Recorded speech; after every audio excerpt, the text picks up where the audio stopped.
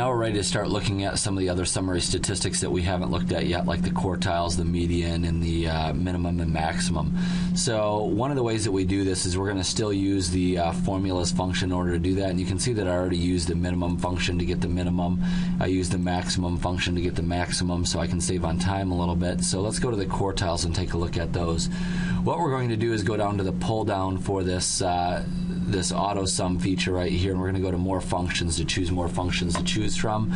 We want to make sure that we're in statistical, and then let's scroll down until we get to quartiles. And you'll notice that we have quartiles exclusive and quartiles inclusive. For right now, we're not going to worry about the inclusive or exclusive. You can read about the difference between those. We just want to get what the quartiles are, and I'm going to say quartile exclusive is what I'm going to choose. So I'll say OK, and it's going to prompt me to select the data. So I'll click on this. I will select from my data set and go ahead and hit enter, and that'll bring me back here. It gives me the data range that I'm choosing from. And then it gives us just the general information about this. And the other thing that we have to type in is it says quart, and it doesn't know which one we want, so we have to put in this number 1 right here. Once we do that, this will give us the number for the first quartile. And then I'm going to go ahead and click OK, and it'll throw that in there. So we do the same thing for the third quartile. We'll click on the cell again where we want the data to end up, or the summary statistic to end up. We're going to go to more functions. We're going to scroll down to quartile. And again, we're going to choose quartile exclusive. We're going to click OK. We're going to select the array of data, the data that we're choosing from.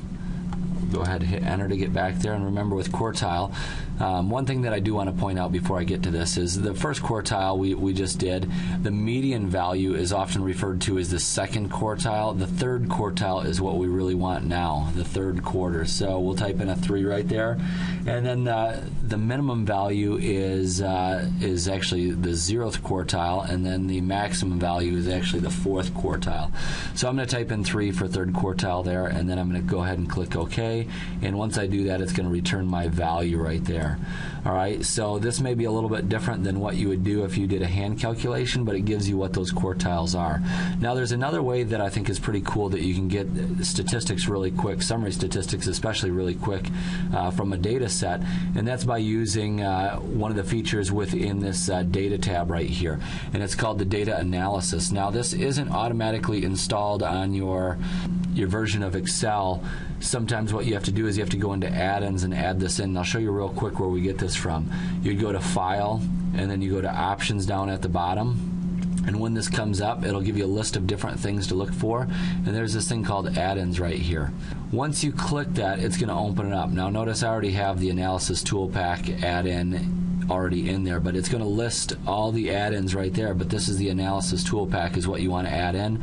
Once you select that, you're going to go ahead and click Go, and it's going to come up and it's going to give you a list of the analysis options that you have. You're going to check the Analysis Tool Pack, and you're going to go ahead and click OK. And I'm going to click Cancel because I already have this installed. So if you don't have this installed, this is how you would do that.